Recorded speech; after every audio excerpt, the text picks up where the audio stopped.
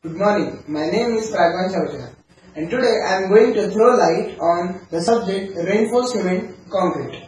Now, to study this subject, we must know some basic concepts, that is prerequisites, which are type of load, type of supports, shear force diagram, bending moment diagram, stress and strain.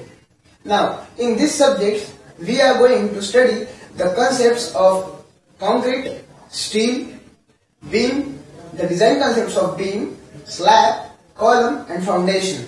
Now concrete. What exactly concrete is? Concrete is the mixture of cement, aggregate, water and admixture.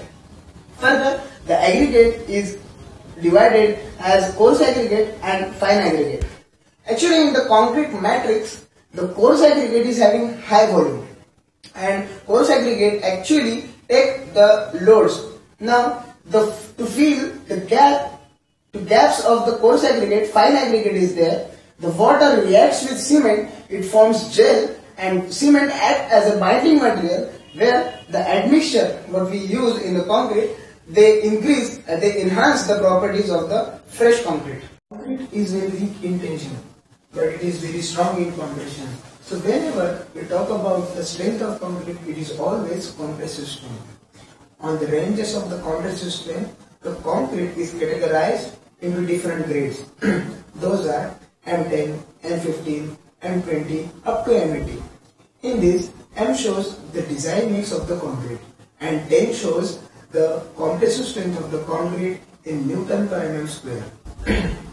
For different types of construction, different grade of concrete is used, such as for the building and apartment construction, the ordinary concrete is used, in which M10, M15, M20 comes. For more severe constructions, the grades from M25 to M55 is used, which is standard concrete. And for very severe constructions like dam, pavements, bridges, piers, high strength concrete is used, in which the grades from M60 to M80 comes. As we are going to study the RCC members, the steel is the backbone of RCC, which we will discuss later on. Now, the steel basically is an alloy made up of the iron metal, carbon and other metals. These all mixes and form steel. In this steel, the carbon percentage is in between the 0.1% to 4.5%. The percentage of the carbon decides the elasticity of the steel.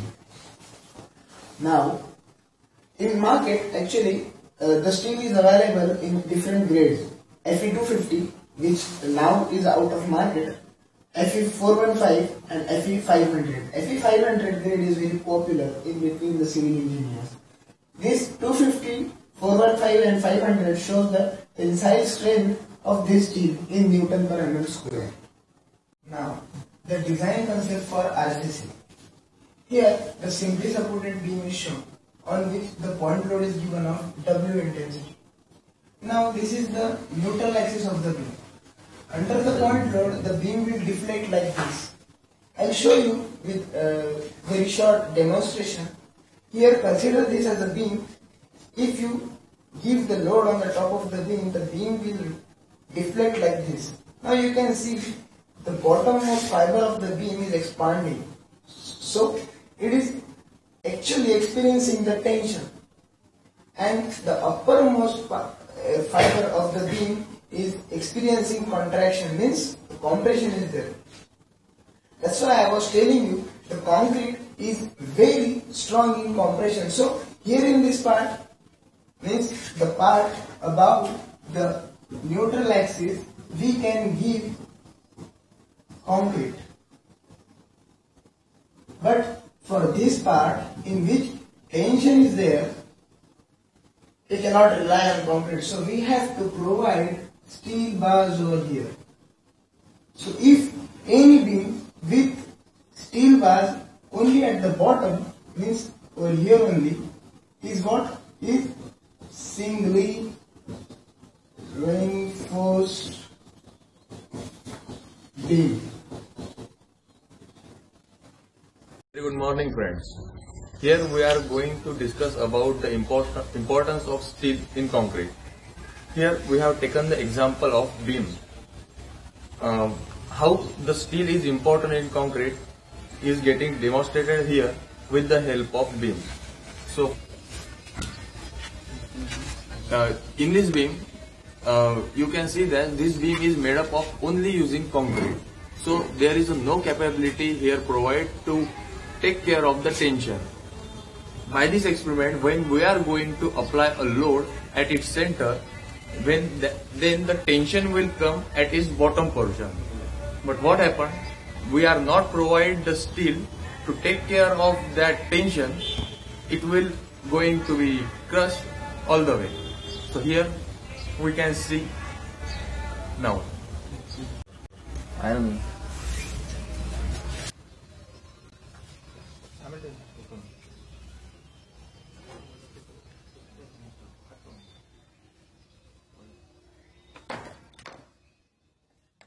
Now this beam is having reinforcement in it, and we are applying load on it, which is a point load, concentrated load,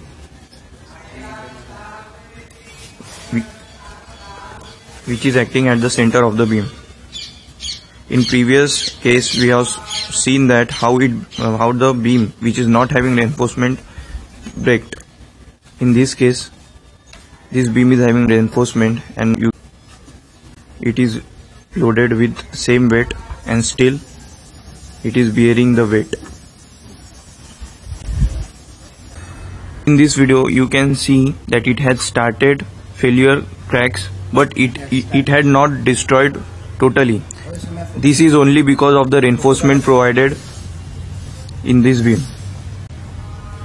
Methods of RCC design. In the methods of RCC design, we have two methods, that is working stress method and limit state method. This method is outdated, but nowadays this method is very popular amongst all the engineers.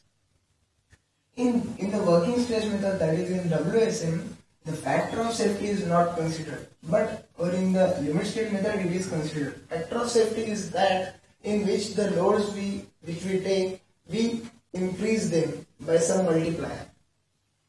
By the WSM method, the sections which we design are very heavy, which are very uneconomical also.